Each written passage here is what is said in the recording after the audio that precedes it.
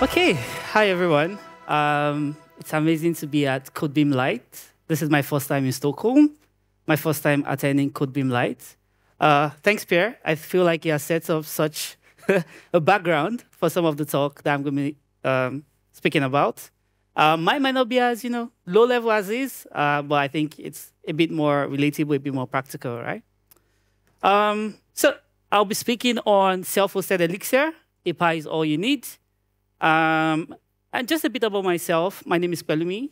I currently live and work in Dublin, Ireland, where I work as a vice president, software engineering at Bank of America.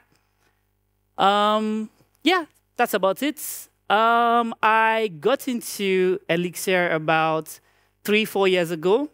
So a very close friend of mine, Ridwan, is basically addicted to all things Elixir, all things Erlang, all things Beam, right? It's one of those few people that you're like, oh, how did you discover this? And it's like, I was in some corners of the internet and I found it out. And, because we're close friends, it sort of forced it on me. And then I was like, wow, okay, this is amazing. This is beautiful. And since then, I've also kind of been like a massive evangelist. Coincidentally, around Christmas last year, 2024, he bought me a Christmas gift, and what he sent across was a Raspberry Pi. So I got the Raspberry Pi, and I was thinking to myself, okay, what could I do with this, And I'm also someone who spends a good amount of time on Reddit. So, wait, before I do that. So he got me a Raspberry Pi 4, and this is just the high level of the specifications of the Raspberry Pi 4. 1.8 gigahertz, Act64, similar to what we have on the Silicon Max. It came with about 4 gigabytes of RAM, internet, Wi-Fi, and then I had to custom install. So typically, when you get the Raspberry Pi, there is no OS on it, and then you load an OS onto it. A lot of people would load something visual, but I knew for sure that I didn't want to do anything visual, right? So I loaded the Raspberry OS Lite onto it, which is just a terminal-based, OS, right? And so, yeah. And once I did that, I plugged it in. As you can see, I have a fancy enclosure. So that's the Raspberry Pi plugged into my home router. And yeah, it was up. So I asked myself, what can I do with this? What am I interested in at the moment, right? And because I spent a bit of time on Reddit, I've been seeing a lot of stuff regarding like self-hosting stuff, right? Maybe, for example, like a lot of people were hosting a bunch of stuff on Vercel. Vercel made some changes and they got hit with like a massive bill. And everyone is really like, okay, do we really need to be, paying so much stuff to, all the hosting platforms? I don't know what the answer is on that, right? But I was quite interested in a lot of the conversations that were going on our self-hosting. And then, of course, the conversations that happen on our Elixir or Elixir forums. And so I thought to myself, okay, maybe I should host an Elixir application, from my house, self-hosted. And so I began the process of exploring how I could achieve this. Writing the Elixir code is a bit straightforward, right? Well, we all have a good deal of familiarity with what that entails. But my biggest problem with deploying that was, number one, how do I actually route traffic? So if I expose it to external users, how do I route incoming traffic to the Raspberry Pi, which sits in my house, alongside a bunch of other devices that exist in my household? That was the biggest concern. And then the second concern is I did not want the process of making changes to whatever application I'm hosting on the Pi to be cumbersome, right? And then it to be as easy as if I was using one of the popular paid hosting tools like Vercel or Netlify or Heroku. So that was also something that I needed to think about. Regarding my first problem, I'll call it service discovery in quotes, how external people can find whatever application I'm hosting. A major challenge is this varies from country to country and from provider to provider. In Dublin, I use Virgin Media, I believe. And what they do is each household has just one IPv4 address, which typically is fixed, but they provide no guarantees around that, right? So they could rotate it if they choose to. So it's fixed, which means in quotes, I could be able to reach my household whenever I want. But the problem with that, obviously, is, ports and security and firewall. And then, if you're feeling risky, you could probably want to go through the path of, opening up some firewalls and then, opening up some ports and the likes. But we all know that's never the safe thing to do, right? So that was an option. My internet provider provides, IPv6 addresses to each of the devices connected on my network, home network. So the Raspberry Pi did have an IPv6 address, right? Which could be reached, right, externally from, But the problem with that is that the IPv6 address is not guaranteed at all. It frequently changes. In fact, in between restarts, your IPv6 will change. And on the average, from what I observed, it typically has a lease time of about 2 weeks. So after about 2 weeks, they would even rotate the IPv6 address, right? So it was a good option, but I saw that, this will require so much extra work to basically always make sure that, whatever I'm hosting can always be easily reached, right? I did a lot of exploration, and I figured out this particular service. They are a less popular Cloudflare or Namecheap. They are called Dino, right? And the value proposition with Dino is Dino gives you the ability to dynamically update your... It gives you the ability to create an AAA record, or 4As record, which is, pointing to a domain pointing to an IPv6 address. And their value proposition is that you can constantly update programmatically, the IPv6 address that domain points to using Dino, right?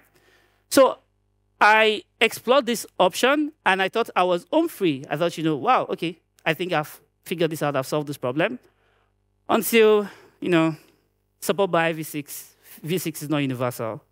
So I put something up, and I sent it to some of my friends, and I realized that some of my friends were able to access the service, right?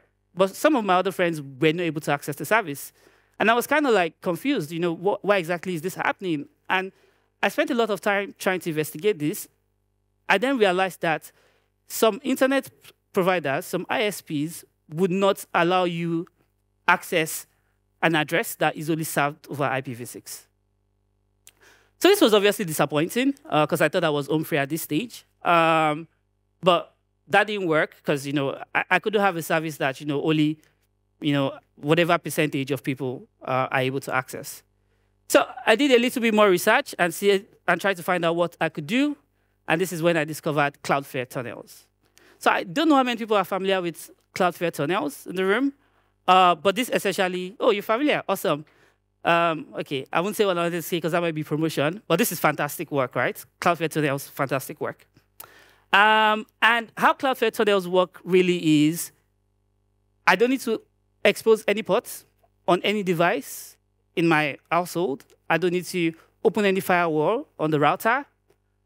All I need to do is install a daemon on whichever device I want to be able to reach from the external world. And so I install a Cloudflare daemon. And what it does is it establishes a lifelong connection to Cloudflare servers. And it basically uses a keep alive strategy, right? To basically make sure that, that connection remains open so that, whenever anyone wants to reach that particular device from the external world, they're able to get it. And then, there were also other benefits which was very important to me, right? Because when I looked at how the Cloudflare tunnel was working, a big value proposition within, Elixir and BEAM is, the ability, for example, what we do with Phoenix Live, what we do with Phoenix Presence, is the ability to be able to send state changes to, your server to clients in real time. And, we achieve this using WebSockets, right? So at first glance, when I looked at the solution, I thought maybe it might not be able to support, using WebSockets. But fantastically, they actually do support it out of the box.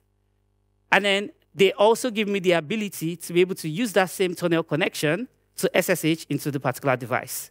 So this was, ticking all boxes, right? And so Cloudflare tunnel was the way for me to go to sort of expose the Raspberry Pi to the world. So I was happy I'd solved my first problem.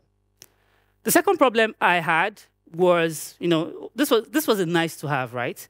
I wanted to be able to make changes to whatever application I was running on the Pi, on the fly, and have those changes, deployed, to the Pi, easily, trivially, once I push the code to, my hosting code repository. And so I discovered Coolify. Coolify is an open source solution that is similar to Vercel or Heroku. I don't know if anyone is familiar with Coolify in the room. Okay, one person. Also, an amazing tool, open source, fantastic. It's similar to Vercel or Heroku. All of the features of functionality that you get with Vercel, where you connect your repository to it, you receive webhooks, when changes happen to the repository, merges and whatever, that sort of smooth deployment flow, right? It provides it open source out of the box.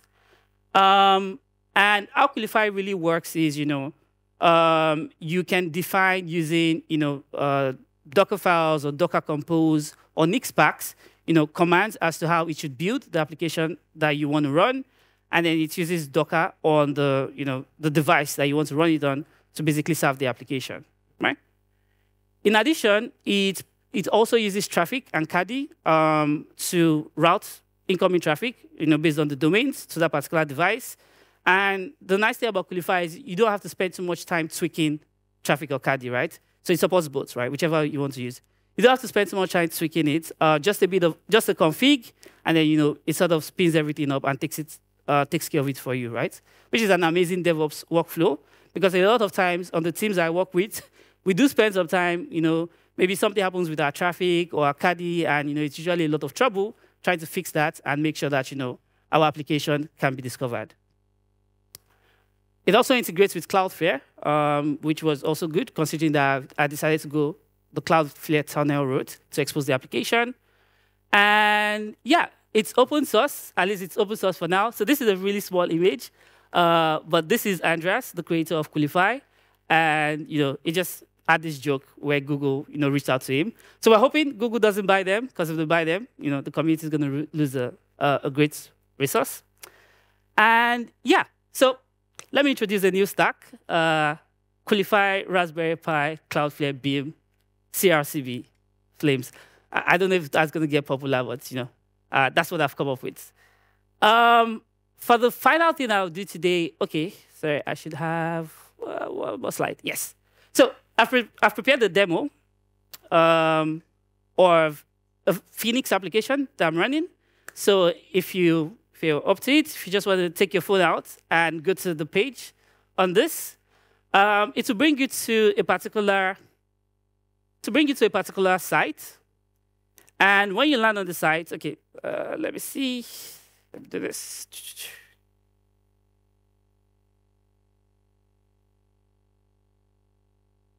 Okay, so what I've just done here is to simulate that,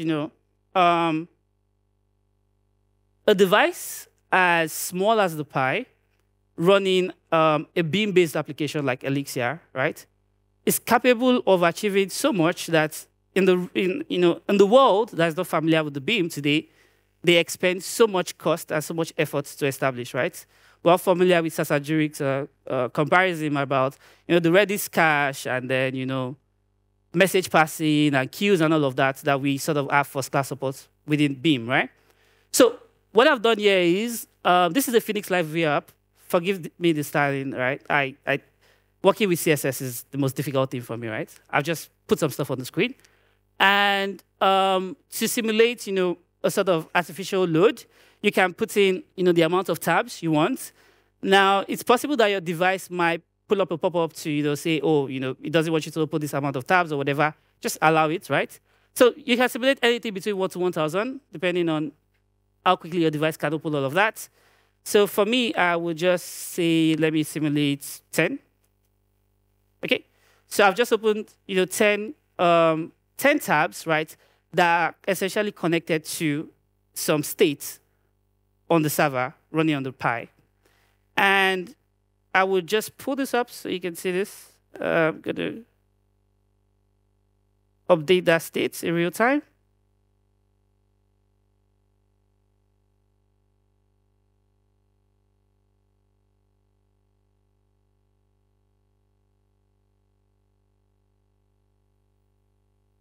And these changes are being propagated trivially across all of us who are connected right now, and you're seeing the changes, right? And if I opened up the, which I could do time, if I opened up the, the pie, and we looked at the, the processes, right, the computes, it's barely breaking a sweat. This is one of the, many advantages and the power of the BEAM. Thank you, Björn. So yeah, that's it. In terms of, so my last slide, major benefits, right? Cost. Cost is the major benefits.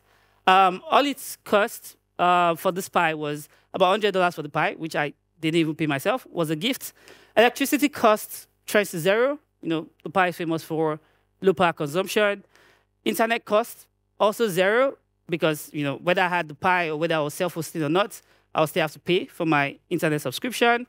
And then, of course, control, right? So I control everything from top to bottom, in a sense, right? It's not somebody else's computer. Now, what are the sort of disadvantages or the issues, or where this might not be a nice option for you to play with, right? If you were doing something that was doing significant compute, right, this might not be an option for you because the Pi is not known for being very powerful in terms of compute. But I would go out on a limb and say that most of the stuff that we build within the community are not usually very compute heavy. So I don't think that's going to be too much of a disadvantage. And of course, if you wanted to have global resiliency, right, or something distributed across the globe, obviously a self-hosted solution would not be, would not be an option for you. And then if you cared about people snooping, you definitely can use this because Cloudflare goes through everything as it's passing through their tunnels, as you'd imagine. So yeah, that's it. That's how self-hosted Elixir. Thank you.